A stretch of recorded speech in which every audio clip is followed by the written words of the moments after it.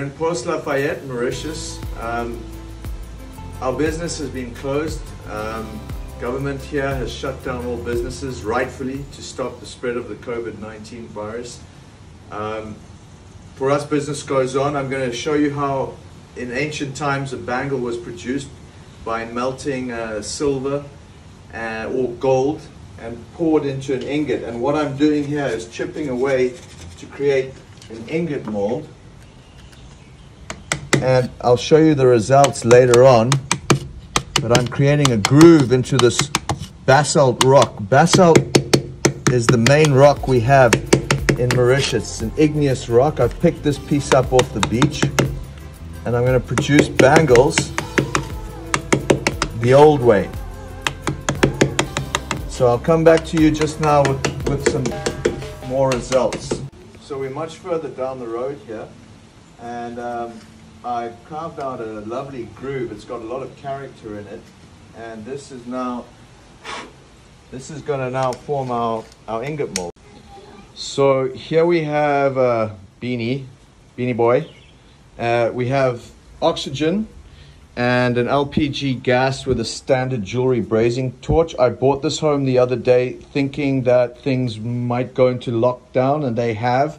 So this allows us to carry on producing jewelry. Over here, I've put together a little hearth, just with an additional couple rocks and the little aluminium hood from our barbecue. We've got borax here. Borax, actually, when you smelt silver or gold, just purifies the metal. Pinch of that. And this is a crucible for smelting the metal. Over here is the ingot mold, and that is engine oil just poured into that. It helps release the silver bar that we're going to form over here.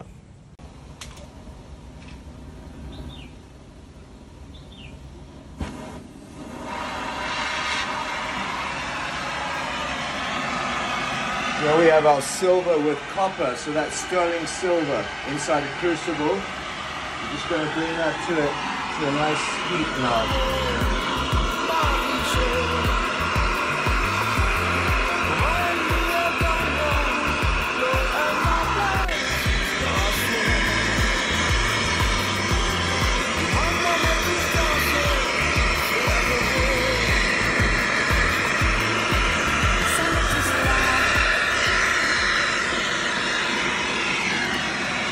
This is annealing the metal. It's making it softer so I can work it and forge out a strip of metal to form into a bangle shape. Then I'll hammer it. After hammering, it becomes work hardened again. It needs to be annealed, worked. So this is what you see going on here. Getting it to a nice, even, what we call a cherry red color.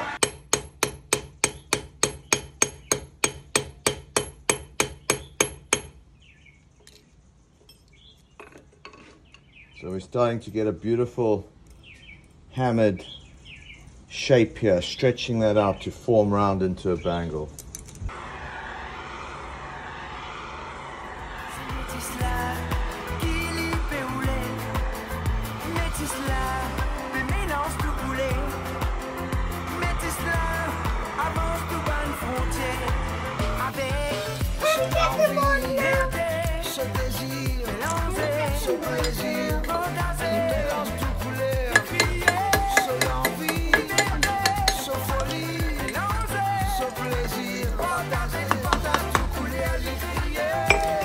So what we got here, we're starting to get a classic simple bangle shape, just like it would have been made thousands of years ago, hand forged.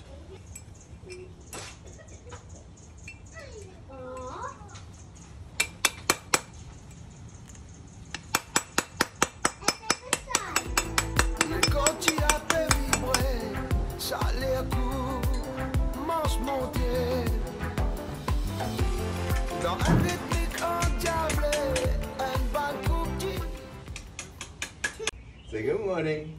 Good morning, everybody. So what we're doing here is, I don't have any polishing equipment, so I'm going to bring out the silver color by filing it I've still got a bit of work to do here. So we'll be filing this piece, bringing out the silver color on it. I've got my little... amazing weed that I got. And that is an amazing weed that Azan has found. I'm calling these bangles Forged by the Ocean. Every piece that we sell will be stamped with a serial number. A proceed of every piece sold will go to the Mauritian Wildlife Foundation. This is an organization that we've supported for the last 10 years. Our commitment remains firm to carry on donating to this incredible organization. Our commitment to our business continues, that we remain open and proud of our craft.